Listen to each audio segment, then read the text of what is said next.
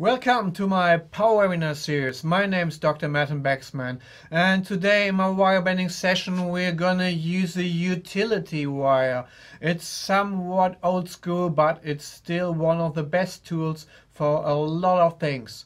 And what we need is a 1725 stainless steel wire, and this one here, that's a tweed plier. Now get down to action.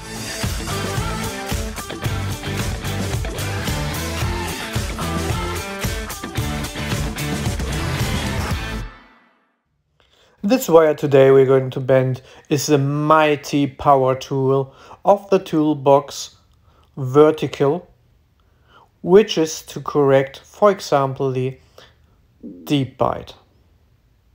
You start with a normal utility, making some marks on the wire distally of the tooth, and then the height of the surrounding step, which will goes downwards, which will goes apically,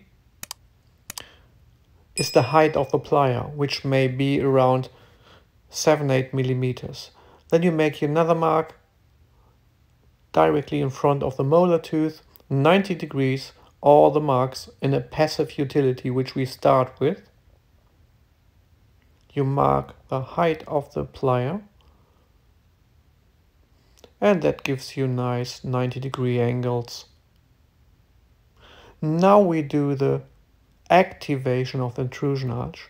So the last part, which is going into the 6, needs to be bent apically by about 30 to 45 degrees depending on the desired activation. When you fit it in the molar, it looks like that. Then you will attach it to the front and have an excellent intrusion arch.